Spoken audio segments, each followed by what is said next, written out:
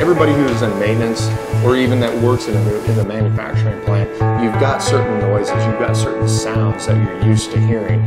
And when you walk out into the plant and you hear something that just doesn't sound right, you're going to be able to nail it down as to what piece of equipment that is. You'll be able to find out with the 805 if it is good or bad.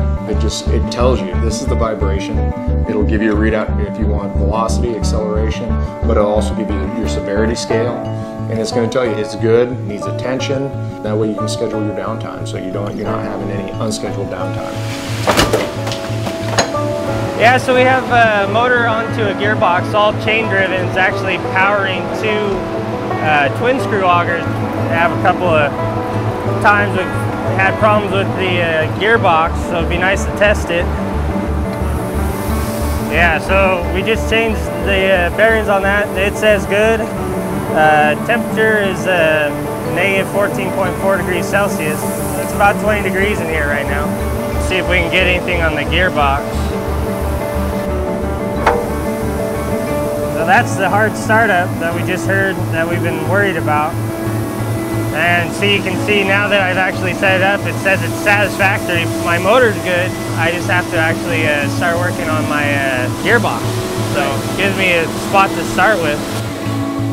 Our boss just handed me a project to check the motor end bearings on our condenser fan on the roof, and there's a little hatch you have to crawl in. The fan's like 8 feet in diameter, and it's a little scary to get in there, and it'd be easy just to get in there with this and do a spot check. That was the first thing that came to mind when I saw this. Overall vibration's good. No. All the vibration pens I've ever really used gives you velocity, gives you acceleration values. If you don't have a running trend analysis of that piece of equipment, you don't know what those values should be or what they shouldn't be, if they've gotten worse, if they've gotten better. You can't program machines into it. The 805 gives you so many different options.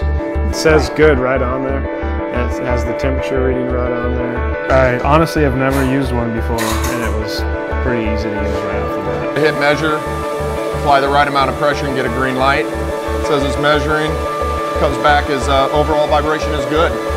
You can't get much easier than that.